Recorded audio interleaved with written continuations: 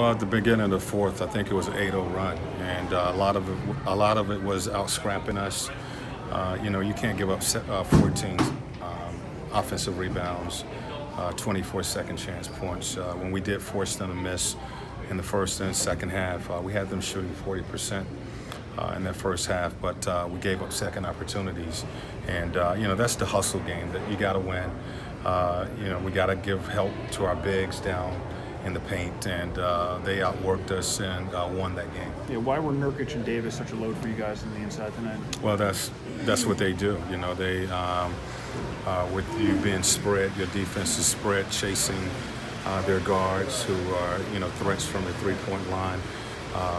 With the movement in their offense, those bigs are rolling to the basket, and you got to get a body on them. You got to put your body on them, hit them early, and you need two guys. You can't have one guy trying to box those guys out alone. Yeah, we just didn't hit shots. We got some good looks. They didn't go for us. So, it's tough, man. All night, we kind of stayed in the game, played defense, and we got some old boys down the stretch. But overall, we just missed some shots we should have made.